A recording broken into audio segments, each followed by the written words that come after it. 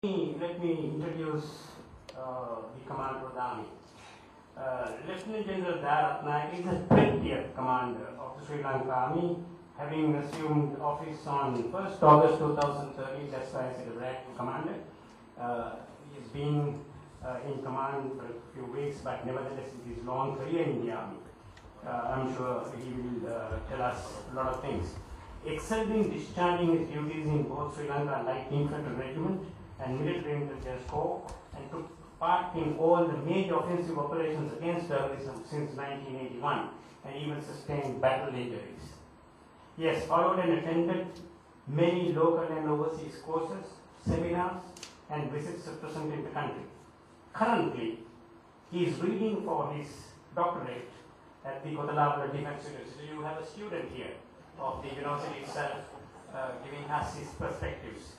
Very interesting, and anyway, all the very best to you in your PhD studies. He has also held many command appointments in par with the rank and was privileged to command an infantry battalion. Moreover, 3 infantry brigades were commanded prior to becoming the General Officer Commanding of the 23rd Division during the humanitarian operations consolidated in the Eastern Province. Later, he was appointed as Commissioner General of Rehabilitation to rehabilitate 12,000 ex-LTT combatants. In addition, Lieutenant General Rathnayake also has held many key staff, instructor and administrative appointments, in addition to being Commanding Officer of the Sri Lanka Military Academy, Director Media of the Sri Lanka Army, and the military spokesman for the Ministry of Defence. His performances in many daunting operations to establish sovereignty of the country have been well recognized with more than 20 gallantry and service medals. Today, he is presenting his paper on the role of military in the context of Sri Lanka as a hub in Asia. Over to you, General Rathnayake.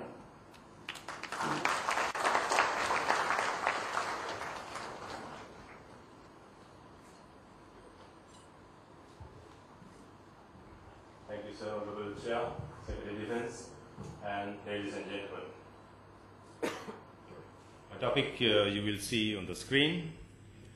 Role of military on our way to becoming the world wonder of Asia is a very broad topic which needs long hours to discuss. However, what I am going to present today goes beyond the traditional role of military forces. Many scholars in forum of this nature would make elaborate explanations on the tasks of military forces in the contemporary world, but may not explain the conceptual framework in which military forces should act. What I feel is that the absence of a conceptual framework will not allow proper execution of the tasks. So with that, I will present my paper. The aim of my presentation is to conceptualize the role of military in developing Sri Lanka as a hub in Asia. So many speakers before me explained the strategic importance, location, everything of our country, and I look at it from though it is located in the center of Indian Ocean and the world. Here, the Sri Lanka shines like a pendant of a necklace on the international sea routes and among the nations. So therefore, the influence of powerful nations on Sri Lanka is constant, which has been the case throughout. And my Chinese friend, and he was one of our instructors and the Chief of Defense Staff and mine, he is still an instructor there. So they were talking about these strategic theories, military theories in the world, say whoever controls the choke points controls the world. So I don't have to elaborate, and he explained it. And there's another saying that whoever who controls Asia controls the world. And one more I would like to say, whoever who controls the rim of nations, starting from United Kingdom, going through India and through China to South Korea. So this rim of nation, whoever who controls it, controls the world. So with these strategic factors and other geopolitical and economic reasons, Sri Lanka was not spared by the powerful nations. South Indians, according to Professor Rohan Gundras's last revolution, he says 17 times South Indians invaded Sri Lanka. So thereafter, followed by Portuguese, the Dutch, and the Britishers invaded Sri Lanka, and their domination was for almost 500 years, or 450 years to be exact. So out of them, the British were the most successful in governing the entire country for nearly 130 years. So they didn't just wait for 130 years. They basically, in order to sustain their influence and fulfill their needs of the colonial masters, they conceptualize, they institutionalize, they socialize, culturalize, and moreover educationalize the time-tested Sri Lankan or the age-old governing mechanism with theirs. So with that background, Sri Lanka couldn't overcome this during the time of independence. We could not, democracy also we could not introduce to Sri Lanka with Sri Lankan characteristics. As a result of all that, we had to go through all this. Though we got independence, we were left with those remnants of colonialism. As a result of this, we ended up trying to resolve prolonged conflict for almost 3 decades, as we all know. Finally, with the leadership of His Excellency the President and the brilliance of our Secretary of Defense, we were able to strengthen the military capability by reinforcing it using all elements of national power and deliver it at the right place, in right quantity, in right quality, in right time, and in right form. This is how we overcome the problem that we face.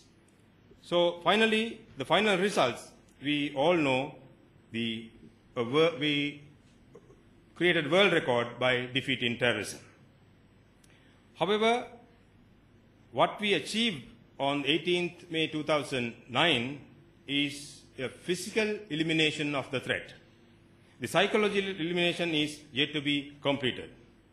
So if you look at this slide, you see the armed forces, they physically eliminated the terrorism, and the psychological elimination is a bigger task. There are no shortcuts if all these speakers were talking.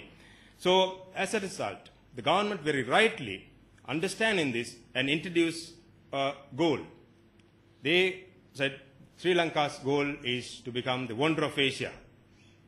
So now those elements supported, which supported the military to overcome that military problem, militarily, they now have to take the leadership and take Sri Lanka towards achieving the goal set by the government. So this is what we say the future vision of Sri Lanka.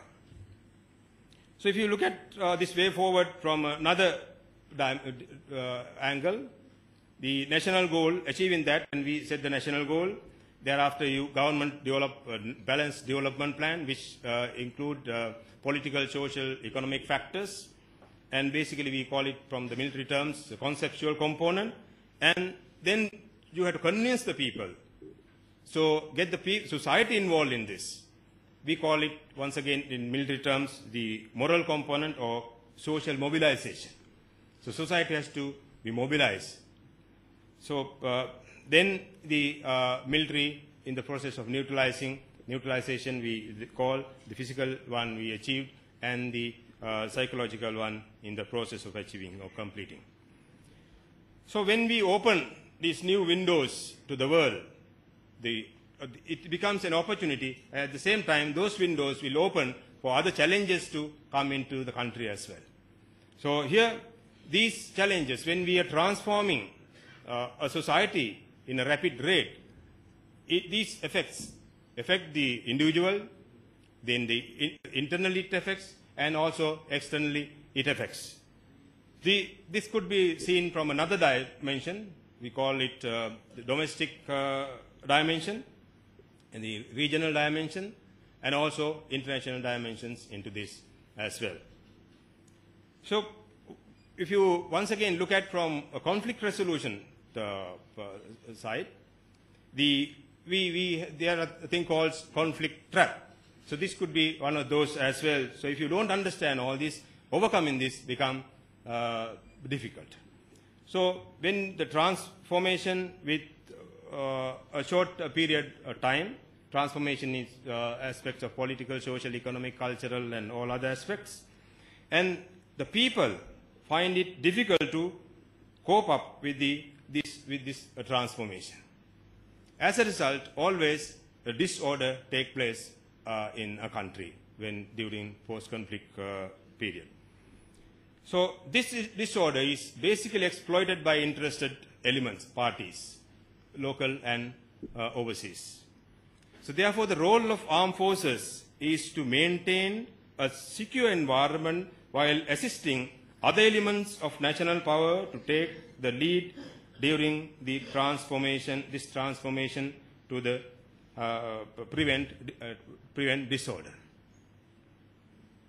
Here, Mr. Kofi Annan, as the Secretary of the United Nations, he once said, I quote, "The conflict trap reflects the fact that once countries have experienced a conflict, they double the chances of having another conflict within 5 to 10 years period," unquote.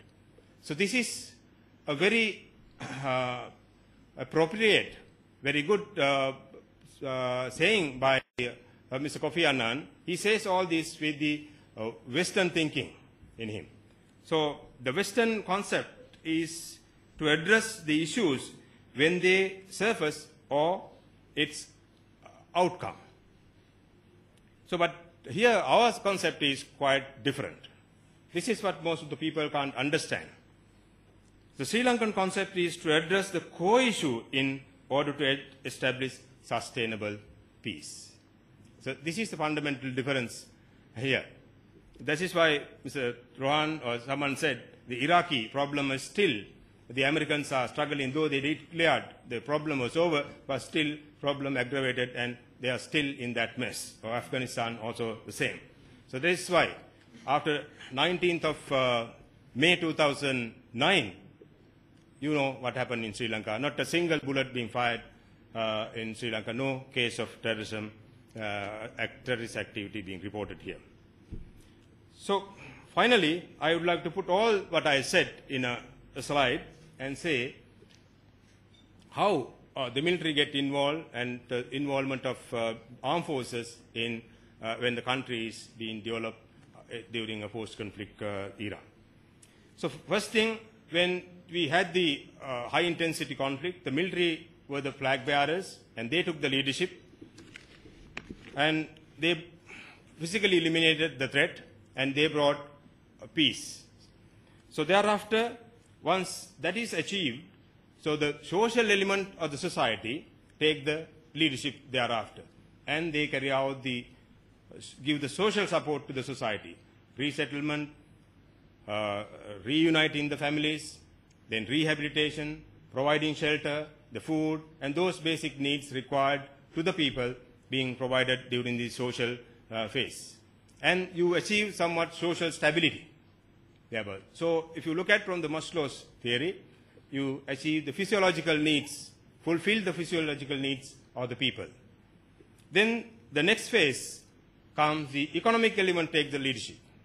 And they develop the infrastructure and basically give the livelihood to the people.